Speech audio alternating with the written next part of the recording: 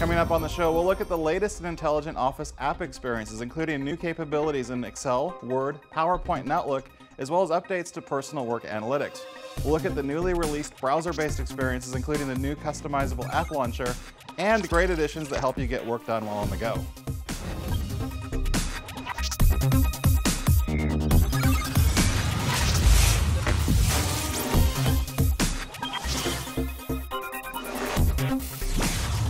I'm joined once again by Ben Walters from the Office Apps team. Welcome. Great to be here.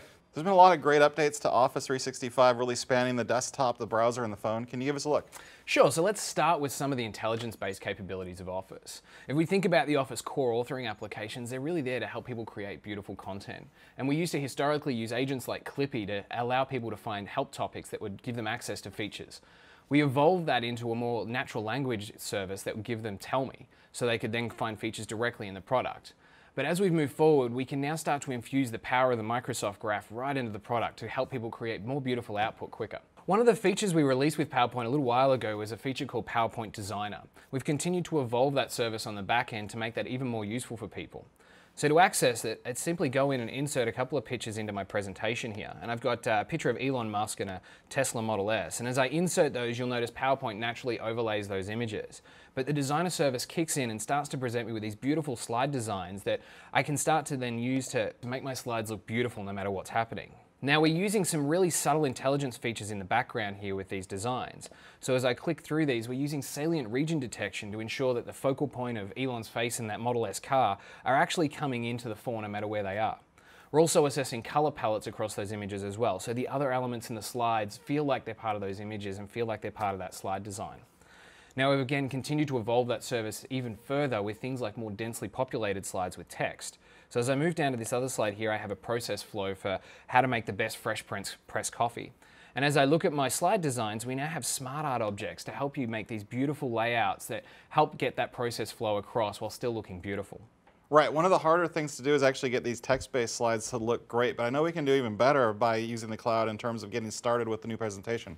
Yeah, and one of the things that's the big challenge for creating these slides is how do I get past that cold start mentality? With PowerPoint Quick Starter, we can use the full power of the cloud to build a new presentation outline. So we access this from the template page, and keeping in the vein of Elon Musk and electric cars, I'm simply going to go and search for that. So electric cars is my term, and I'm going to hit search. And using the power of the cloud, we can now pull back content and information to go and build my presentation. I go and select the different sections I want in my presentation. Maybe I'm going to go and select a couple of different ones here and hit next. Select a template, and then what will happen is PowerPoint will go and talk to the Bing Knowledge Graph to bring back all of that information and build that slide outline for me. That's right, and we're really pulling in some great images here from Bing and kind of the cloud services. Yeah, but it goes a step further as well. So as I go through some of these slides, I get a beautiful table of contents. And as I start to drill into some of the more topic slides, I don't get the actual information, but I get prompters on things that I should talk about. So if I'm looking at economics, maybe I should talk about price or maintenance or safety. I can look at the risk of fire or vehicle safety. So it's actually giving me all of that information I need to go out and further flesh out my presentation. It's really a huge time saver, especially if I'm creating presentations, but I know we're doing more even if you're going to start creating documents, say in Word. That's right. So one of the other areas that we recently announced was a feature called Word Tap. And as we start to think about really bringing the power of the Microsoft Graph right into the authoring applications, Tap is one of the areas this shows up in a really big way. So I have here a document, and we know with Word we tend to use this to build reports and collate information from other sources. And on the Insert tab, I can actually select Document Item, and this goes out and talks to the cloud and brings back all of those recent documents I've been working on. And the beauty is here is I can actually drill into something like an Excel graph and start to see all of the different charts that are in that document and simply click to insert those. Now the beauty is these graphs are not just images, they're the actual object. So as I select that, I can go ahead and change the design and the color layout to match the document that I'm working on. That's the same way I would if I had have done a copy or paste or inserted a chart directly in, but in a much quicker way. So this is really pulling all the content in from the most recently used document list, or MRU, that you've been working on, really taking those graphs and things that Delve can pull out and putting them right there on the right-hand flex pane. That's right, and still honoring all of the security and the controls that we have, so nothing there that I don't already have access to won't show up. We've also continued to evolve Word to help me create more comprehensible documents as well. So if I move over to another document I have here, we can see here we have all of the standard spell checking experiences that I've seen before. And if I, for example, right click on Principal, I now not only get the correct spelling of the word, but I get the definitions to make sure that I have the right word in place there as part of that. We've also gone a step further with machine learning to help understand people's writing styles and help them create more professional documents. So down here I have a couple of different examples. So for example, wordiness and redundancy. I have a sentence here that says her backpack was very large in size. If I go ahead and right click that, you can see that Word is actually suggesting that I use more concise language. So maybe I can change that down to her backpack was just very large. So some of the other examples we can see is where we have more informal language or colloquialism. So we can see I have a sentence here that says we have comfy massage chairs in our focus rooms. If I right click that, it's going to suggest to use more professional language like we have comfortable massage chairs in our focus rooms. We can also target things like gender specific language. So here I have the state should hire more policemen. And if I right click that, Word will actually go through and suggest to say the state should hire more police officers.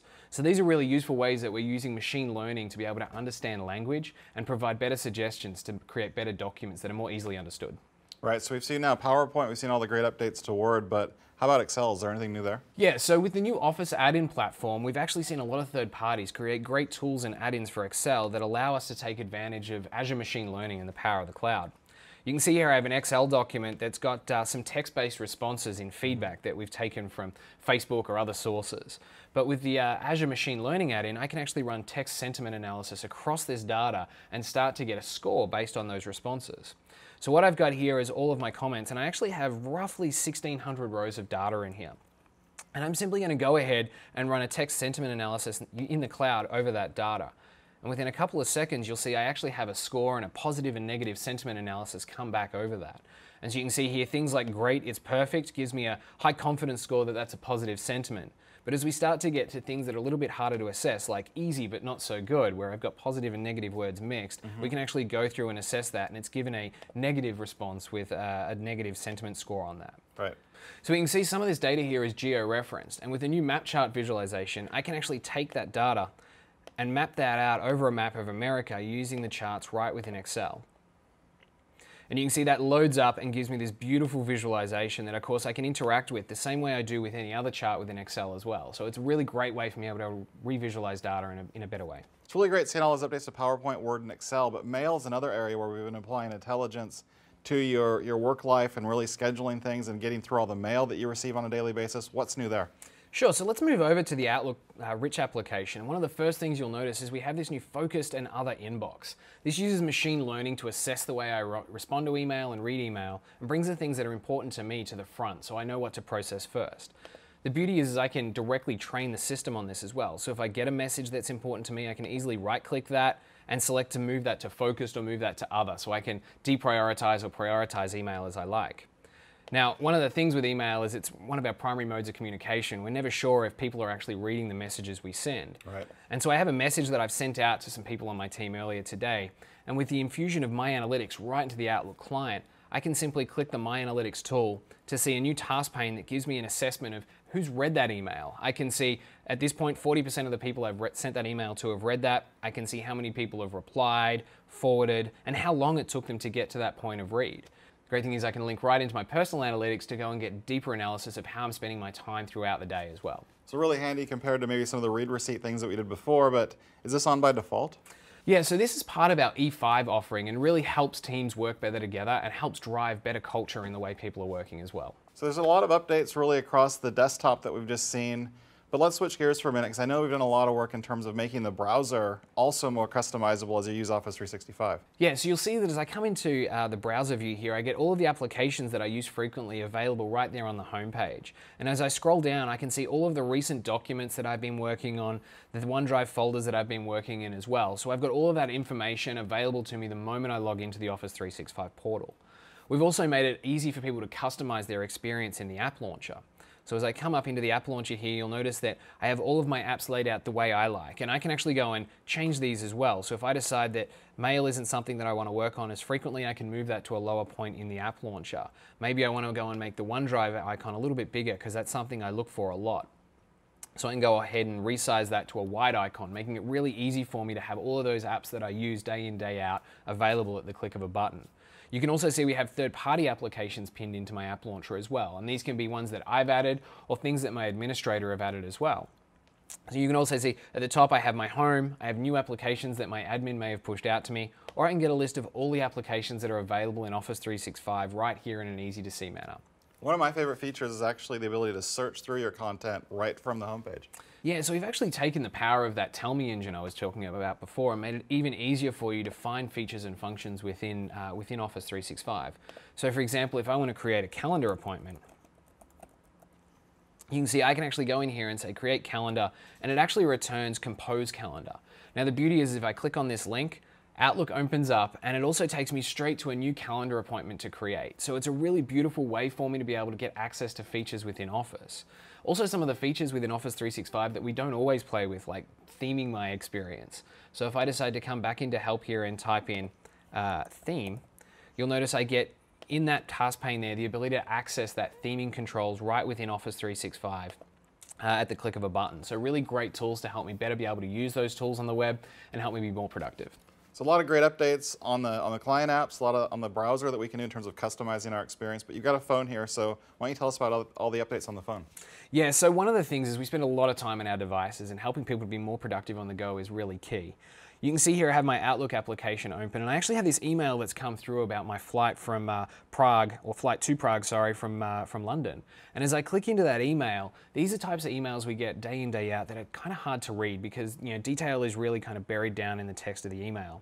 But with the new action card feature of the Outlook application, I can see all of that key information brought right to the top of the email. So you can see here that my flight to Prague has all the information that I'm leaving from London, the time I'm leaving, what time I'm landing in Prague, and if I drill into that event, you can see additional information about where I'm leaving from, and of course if I was close to the check-in date, I could go and fire off the check-in process right from within the application as well. So one of the other challenges when we're on the mobile device is how do we schedule appointments effectively? So I've moved back to my calendar here, and you can first of all see that I have these beautiful icons that allow me to see at a glance what's happening throughout my day. But I want to go and schedule an appointment with Alex. So I'm going to come in here and say that we're going to have a coffee. I'm going to select Alex as my recipient. And you'll notice that as I go to schedule my time, I actually get the times that are available and not available highlighted in red for me. So all I have to do to find the time that suits myself and Alex is just to drag the appointment down until it turns green.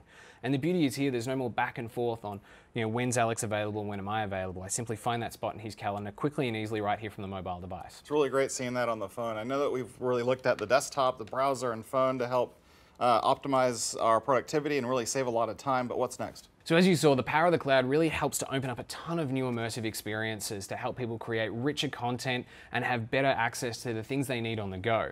Not only from the perspective of leveraging the underlying service intelligence, but this also gives us intelligence and telemetry that we can use to improve the experience for people overall. So there's a lot more to come as we continuously innovate on features that'll help you save time. So really a great lightning tour of all the new Office app experiences, but how can people at home try these today? So all of the desktop features you saw today will be available as part of your Office 365 Pro Plus subscription.